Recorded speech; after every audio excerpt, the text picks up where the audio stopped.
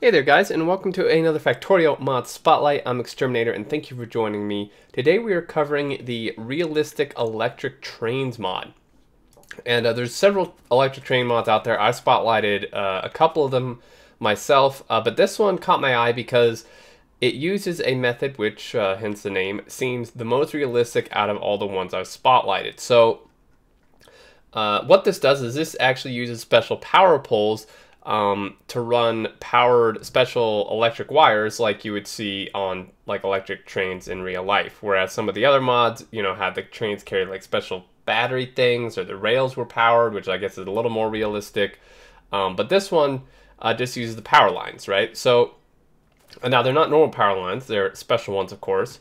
There is a technology for this. You can see here, electric locomotives. It adds the locomotive and multiple power lines. Now the power lines are just an overhead line pole, which is just normal standard, which is what these are. Wrong button. And then there is one that comes with a normal signal, one that comes with a chain signal, an overhead line debugger, which I'll show you in a minute, and then the locomotive itself. Now the cool thing too is that normal trains can run on this just fine. It's you know, it's just a normal rail and stuff, and even if you have these poles going everywhere, normal trains can run through this just fine. So you need to connect this to a electric network, and of course it won't take power unless it's moving. And then you place these down. Now there are several options I want to cover here because these are kind of important. Startup, there are none per player, there are none but under map. Enable connection particles, you definitely want this on. I'll show you what that is in a minute. Enable connection failure text, you probably want this on, and I'll explain why. Zigzag wire. The wire will be moved left and right on the straight rails to mimic the zigzag pattern overhead lines in real life use. And then enable automatic circuit wires, which is why these have circuit wires on them. You can connect them automatically, but with these it won't carry over in a blueprint, so you probably will want to check this. And then enable rewiring neighbors. If you enable this, neighbors of newly placed power poles will be rewired. This fixes some weird wiring patterns, but takes more processing time. And then a maximum additional search distance. So the one thing with this, the one drawback, and this is a modding limitation due to how the mod dev had to make these power poles. Number one, they don't draw the power pole line when you go to place them, like a normal power pole would. You can see here, there's not any power pole line. So it's not, you can't like hold down, click, and run with it. You can't really see when it's connecting or not. The best option you have here is that you can connect up to 16 tiles away, and if it's too far, it'll give you a warning. You can see here, cannot connect overhead line 3 tiles too far.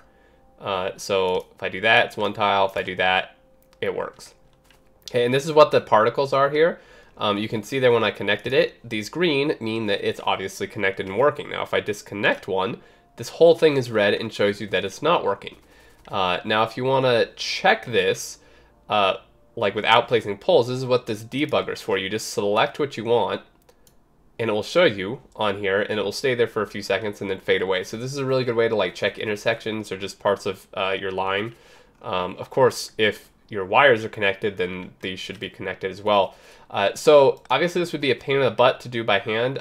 So I would recommend blueprinting this. Again, the circuit wires won't carry over, but the other wires will, theoretically, if I actually blueprint this correctly.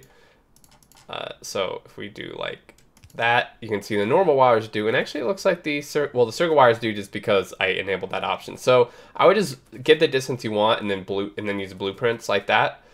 So these guys are going. Now if we drive this guy and check the power, you can see here, we're using some power. It's kind of flashing back and forth, of course, but if you have multiple trains, this would obviously take even more power.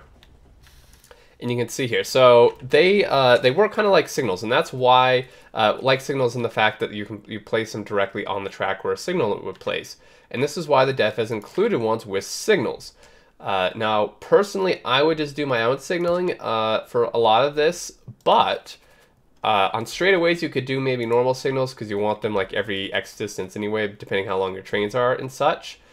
Or this could be really great on intersections because this could get kind of difficult on intersections. So I brought one in here, normal intersection. So for example, if we use like a normal one here, we can actually place one anywhere until here, which is too far away. So what we could do is take a train signal one and place it, well, this is probably too far away too, but yeah, we could place it like here.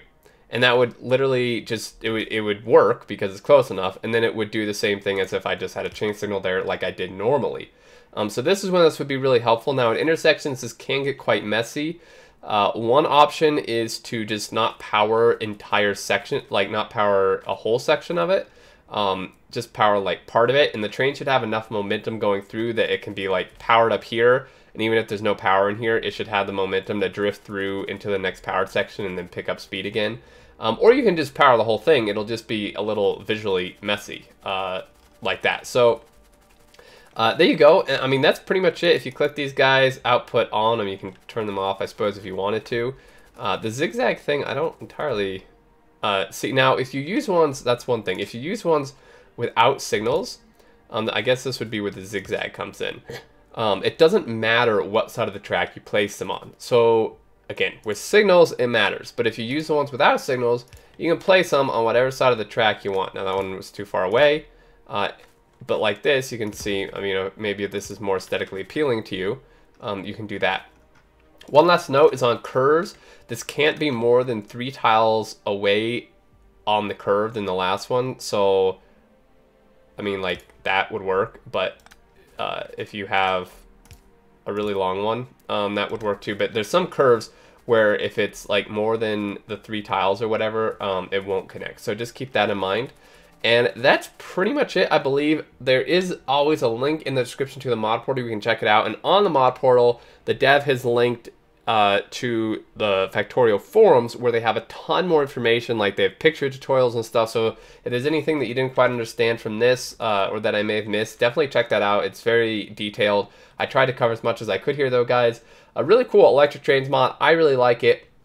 I think it's cool that they're utilizing the power poles. They do plan to add like special locomotive graphics too to actually make it look more like an electric one and, you know, connect to the wire and stuff like that. So there you go. Hope you enjoyed. If you do have any thoughts or questions, leave them below. And until next time, I look forward to seeing you all, and do take care.